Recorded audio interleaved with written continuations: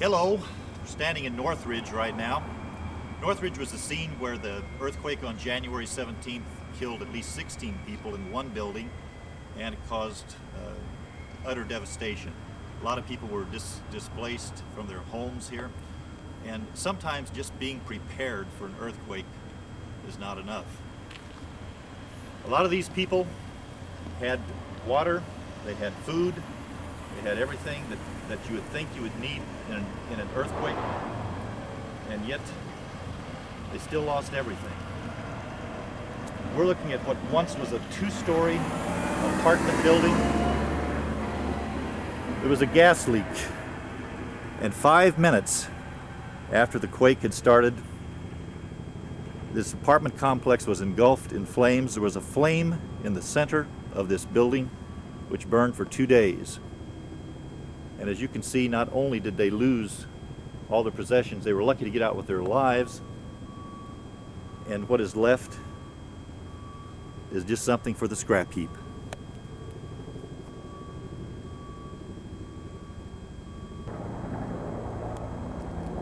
And it's hard to believe that amid all this devastation, as bad as this is, with this entire complex of apartments totally destroyed, yet the building next door, the very same design, appears to be totally untouched by the earthquake.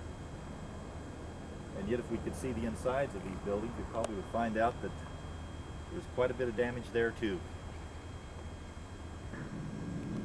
What we're looking at now is an apartment building that from about 100 yards away looks like it's all right, but when you get up close, you'll notice that the building has actually risen the distance of 9 inches. It's now 9 inches higher than it used to be. That's the first step now to get into an apartment building.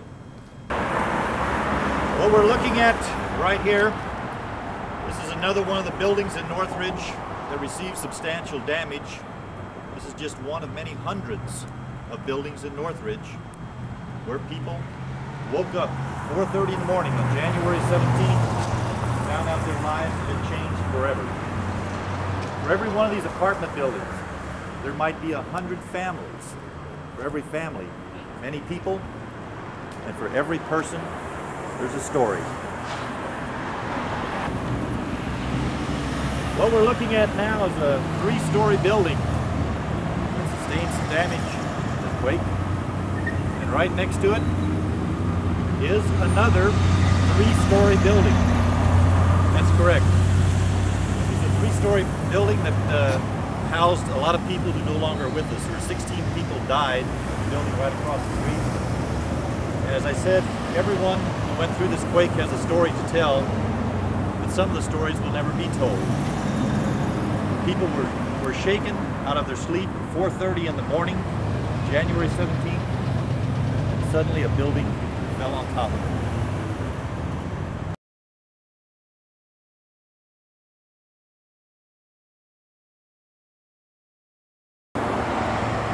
Well, I don't think we're going to need an earthquake map in order to see the damage that's caused to the Northridge Fashion Center.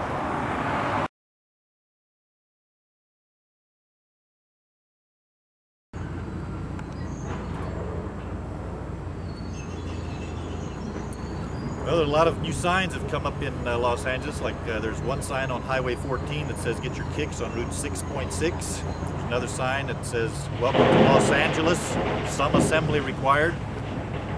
Tom, let me ask you this. You've lived through several of the earthquakes here in California. Have you given any thought to maybe moving away to another state? I have to admit I'm a coward, and this one really scared me. This is the most frightening experience I've ever had, waking up at 4:30 in the morning in the middle of violent shaking. Yes, I'm seriously thinking about leaving Southern California. I've lived here for about 14 years this time, and I'm ready to move. Well, one of the things that you've noticed as we've been taping here is that life does go on. Los Angeles did not ever come to a dead stop when this earthquake happened. For the first couple of hours, no telephones. For the first couple of days, no electricity. For the first couple of weeks, there was no water suitable for drinking. Everyone had to boil the drinking water, but life goes on. As you can see, rebuilding all around.